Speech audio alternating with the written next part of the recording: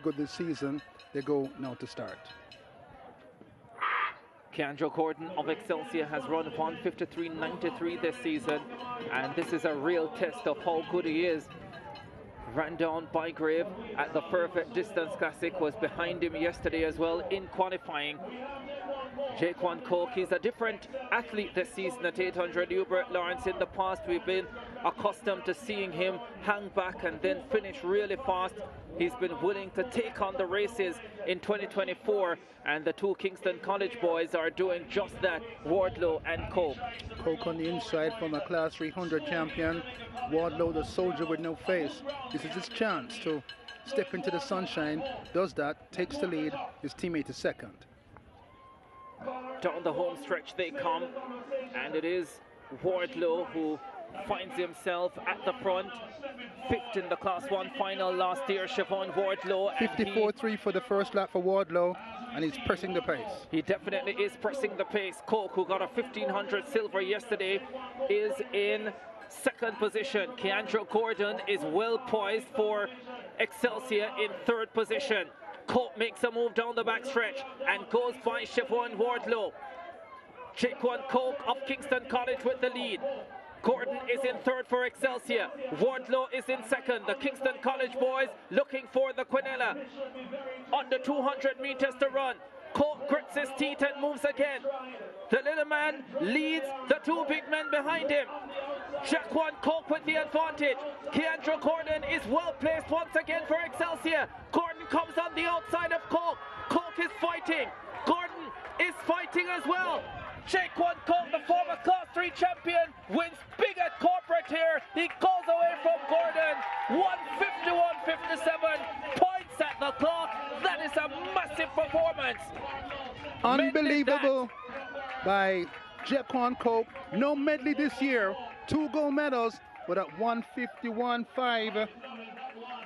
He's in the flat 800 meters for the first time since Class 3.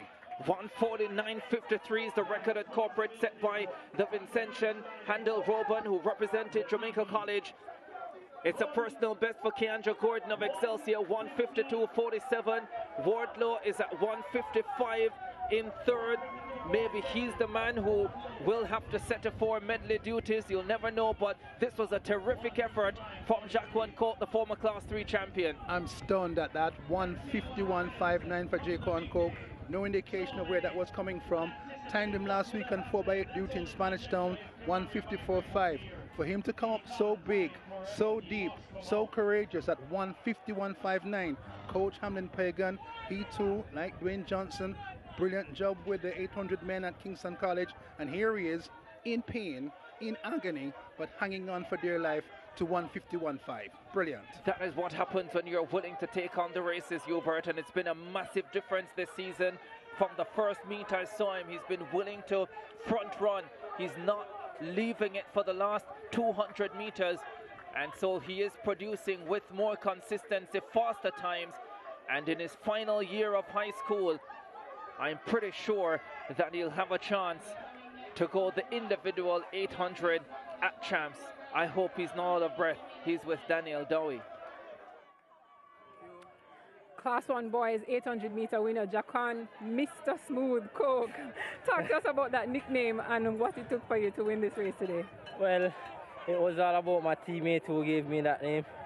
In this race I just come out here, execute what my coach said I should do, and I think I did it pretty well. I think so too. Congratulations, Mr. Smooth, and all the best. All right, thanks. Jaquan Coke, the former Class 3 champion, is the corporate area Class 1 winner, 151.59. A stunning performance. Personal best for Keandre Gordon of Excelsior. He continues to get better with each race, 155.43. Wardlow, I think, will be disappointed, although he gets the bronze, with Price of Jamaica College in fourth at 156.23. You can see the work that Coke has put in on the practice field at KC, maybe the last couple of seasons. When he's tired, keeps on swinging his arms, keeps on going